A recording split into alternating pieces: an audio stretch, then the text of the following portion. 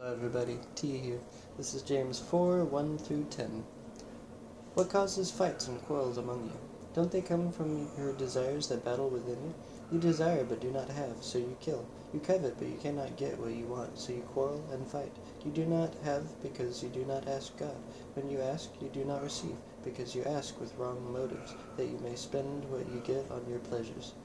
You adulterous people, don't you know that friendship with the world means enmity against God? Therefore, anyone who chooses to be a friend of the world becomes an enemy of God. Or do you think Scripture says without reason that he jealously longs for the Spirit he has caused to dwell in us, but he gives us more grace? That is why Scripture says, God opposes the proud, but shows favor to the humble. Submit yourselves then to God. Resist the devil, and he will flee from you. Come near to God, and he will come near to you. Wash your hands, you sinners, and purify your hearts, you double-minded. Grieve, mourn, and wail. Change your laughter to mourning, and your joy to gloom. Humble yourselves before the Lord, and he will lift you up.